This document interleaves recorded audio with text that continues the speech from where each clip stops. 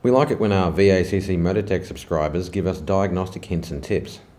One example is the Holden Astra with the turbo 1.6L LWC engine, which could create a distinct noise and symptoms.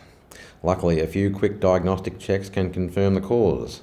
Unfortunately, it may be an expensive procedure to fix. This is the noise. This noise is usually accompanied by a high or rough idle. The engine may be stalling. The engine check light may be on. Diagnostic trouble code P0171 fuel trim lean could be recorded, and possibly other airflow or boost related trouble codes.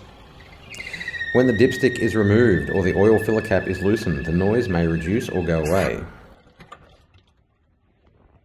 If this is the case, it is highly likely that the pressure regulating valve in the valve cover has failed and is leaking.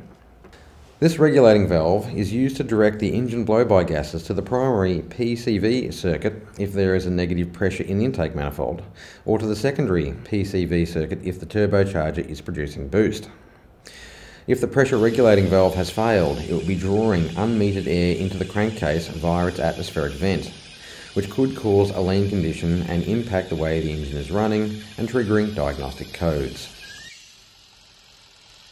Unfortunately, to repair this situation will require the replacement of the valve cover, as the PCV system components are integrated into the valve cover and are not sold separately.